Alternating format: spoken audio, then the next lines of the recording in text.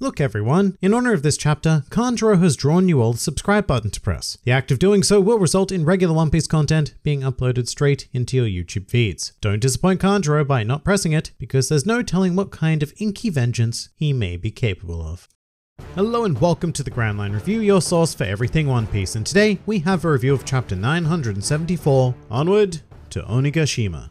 And oh, Kanjuro, dear Kanjuro, you've been a very naughty boy. So this chapter is absolutely massive for a grand total of count them three amazing reasons, one of which being that the WANO traitor has finally been revealed. And in many ways this feels like a big sigh of relief, because this train of thought has been going on in the fanbase ever since the Zou arc, where people first started twigging to the fact that, hey, how did Jack find his way to a Phantom Island in the first place? And ever since then the theories have been relentless, with many popular candidates to examine, but as of chapter 974, we can finally stop talking about the traitor. Well, after this chapter anyway, because that's what 974 is all about. It has a fairly exclusive focus, and I would like to offer my congratulations to everyone who suspected Kanjuro as our Samurai Judas. I personally was not convinced that he was the traitor, so this was a surprise to me, and that's mainly because of what they actually discussed in the chapter, which was that Kanjuro was more than prepared to die with Odin. In fact, it probably would have even been music to his ears at the time. But yeah, with that in mind, I could not bring myself to suspect him or any of the other scabbards, but I think that this was handled pretty well by Oda, who deliberately structured it so that my feeble mind would assume the best about everyone who had been willing to die with Odin. But in addition to that, we also do get into the fact that Kanjuro wasn't like really a traitor, I guess. He was more of a sleeper agent, or well, I guess like a fully awake sleeper agent, who did legitimately carry out his duty as a vassal for the most part. Just, whilst feeding Orochi an abundance of information, thus undermining everything. And there's actually so much about this that was very well done, but I do need to take some time to focus on the panel of the chapter, which is where Kanjuro reveals himself. And this image is pretty much just burned into my brain right now. It is a simple but stunning image that evokes so much. I mean, in some ways, it's like a very stereotypical villain shot. You've got the dramatic lighting, the cruel dead eyes, and the generally smug look written across Kanjuro's entire face. At the same time though, it's a very appropriate tonal shift, because after we've known this character for so long, since Dressrosa, which is wow. But in any case, you needed to show this contrasting self immediately, and the only way that that was going to be achieved is through this radically dramatic panel. However, I will say that, as with all super major events, this one was spoiled for me pretty damn heavily, to the point where I even saw leaks of the panel, which is, not cool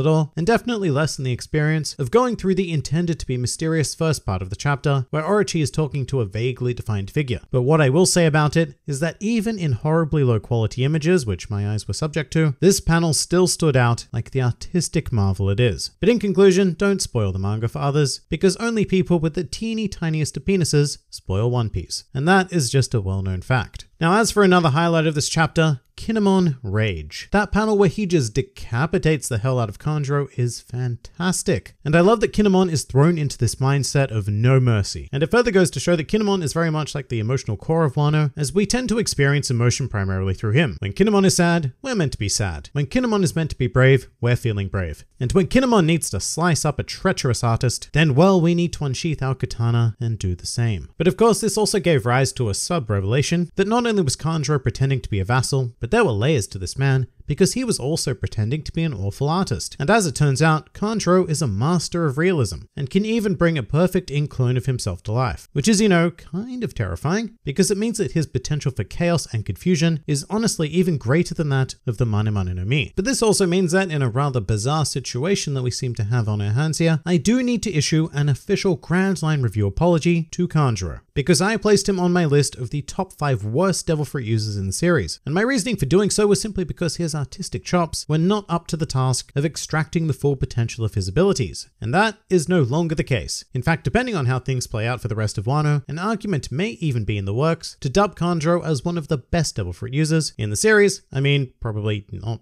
best, but definitely up there, because this ability is now perfect for him. And small but great part of the chapter, in that we actually saw Kanjuro's Devil Fruit. And I just get really excited when I see Devil Fruits, because as I said when we saw Orochi's recently, it is a surprisingly rare thing to lay eyes on a Devil Fruit in One Piece. So including Filler Fruit, we have close to 200 Devil Fruit abilities known in the series, but of those, we've only seen the originating fruits of a minuscule fraction of them. So this is always going to be an exciting moment. Also, it means that I don't have to come up with my own design, line when we do eventually get to Kanjuro in the Devil Fruit Encyclopedia, which we are rapidly approaching actually, so this was quite well timed indeed. Another small thing I enjoyed was the discussion between Orochi and Kaido, because it finally allows us to understand why Orochi has been so paranoid about the vassals rising from the grave recently. Because previously we were given the impression that, well, this was just Orochi. Plain old, unreasonably suspicious, cowardly, aesthetically unappealing, and afraid of losing his power Orochi. But this makes all the sense in the world now, because obviously, at the first chance he could, Kanjuro was going to leak the fact that they were alive. So yeah, Orochi has every reason to be scared shitless about the situation, and it just gives a whole new context to our experience of Wano. And in fact, it gives us a whole new context to our experience of, well, everything in One Piece from like Punk Hazard onwards. And actually, as a result of this chapter, I'm pretty inspired to go back and reread every scene featuring Kanjuro, and seeing that, if in retrospect, it was really obvious that he was indeed the traitor, as I'm sure many of you will now claim. But without having gone back on all of that as of yet, his grand scale of incompetence makes a lot more sense at the very least. I mean, he wasn't even trying, and at every point along his journey, he probably would have preferred to die, whether that be at sea or under Dressrosa or even on Zou. And I should say that luckily, yes, we do have another vassal in line to take Kanjuro's place, which was very blatantly inserted into the last chapter when Flashback Shinobu inquired as to whether or not she could become one of Oden's vassals. So actually, in retrospect, that is a massive hint that one of the existing vassals was most certainly the traitor, because Toki's prophecy still only denoted 9 of them. I should also say that as much of a villainous presence as Kanjuro is now, his brief flashback was actually quite heartbreaking. Having his parents killed on stage, and once again because they were members of the Kurozumi clan, which is another flag that Wano was certainly not a utopia, even prior to Orochi and Kaido's takeover. They had serious problems, and this is another situation where I guess the monarchy of Wano is reaping what it sowed. Without the persecution of the Kurozumi clan, you would not have had a twisted monster in Orochi, or the soulless broken existence of Kanjuro. So I am still incredibly fascinated to learn the reasoning as to why the Kurozumi clan was slaughtered so mercilessly. But before that, Kaido has a question, which is very interesting because I think this is one of, if not the first time, that Kaido has shown anything of an inquisitive side, making a point of telling Orochi not to kill our time travelers. It's hard to imagine what's going on in his mind though. Like perhaps it has something to do with the road poneglyph he has, or actually, I'm not really sure what else it could be, unless it's something more honorable like Oden's legacy festering in his mind over the last 2 decades, and wanting some sort of closure on a situation that he acted quite dishonorably in. But at the same time, Kaido is a pirate, so meh. Alright, let's finally move on to the second thing that makes this chapter simply amazing, which sees us skip right to the end, and we have a beautiful sequence that reveals 3 very familiar pirates in the form of Luffy, Law, and Kid. I could not love more how this played out, with each of them individually coming into focus with these kind of strange panels where you see very recognizable bodies and mouths, and then with the very last shot of this chapter being this tri-panel display of glory. Now I said before that the Kanjuro panel was the panel of the chapter, but this is without a doubt the finest set of panels, which legitimately gives me chills, because this is a signal to us that we are done with all of this tragic moping around business and lamenting on the past, and we are about to plow full steam ahead into the true meat of this arc. It's very much like the old saying that, it's always darkest before dawn, and we just went through the darkest part of Wano by seeing Oden's death, having Kanjuro revealed as the traitor, and putting Kinemon and the other vassals into a state where they thought that everything was over. And now here are these 3 fine gents presenting us with the dawn of a new day. And it's a great revelation because of how Oda placed these pieces at the end of Act 2.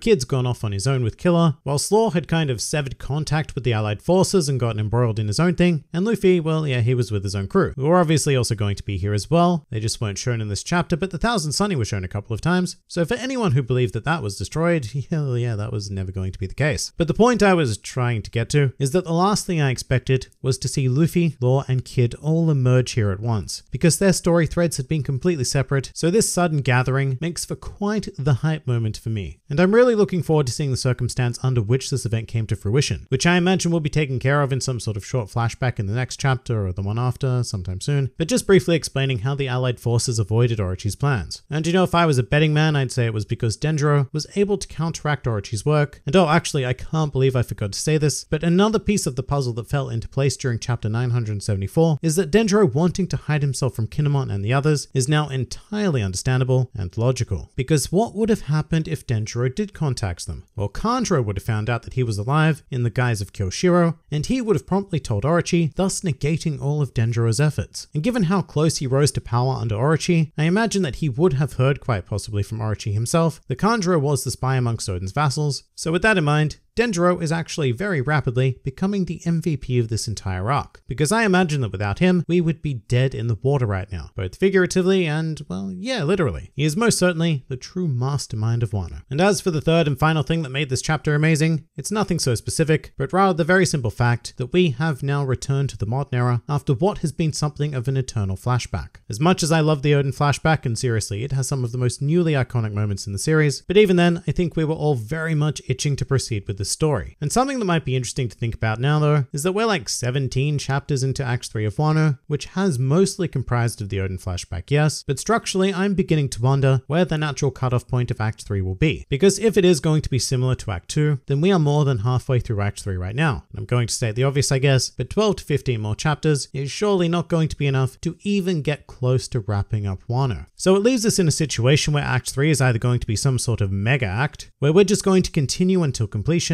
or we may actually be entering a potential Act 4 quite soon. In fact, in some ways it even makes a lot of sense to end Act 3 right here and now, because then that could be the Odin story act, and we could move on to Act 4, which is bound to be full of action and potentially the climax of the arc, and then perhaps an epilogue Act 5 to round us out. But of course, it is very difficult to tell what Oda may or may not be planning. All I can say is that as per usual, I am excited and unusually energized to get to the next chapter. But what did you guys think about chapter 974? Please do leave your thoughts in the comments below, and if you're keen for some more One Piece content, then please do check out some of my other videos and or subscribe to the channel for regular One Piece amazingness uploaded straight into your YouTube feeds. This has been the GrandLineReview, and I'll see you next time.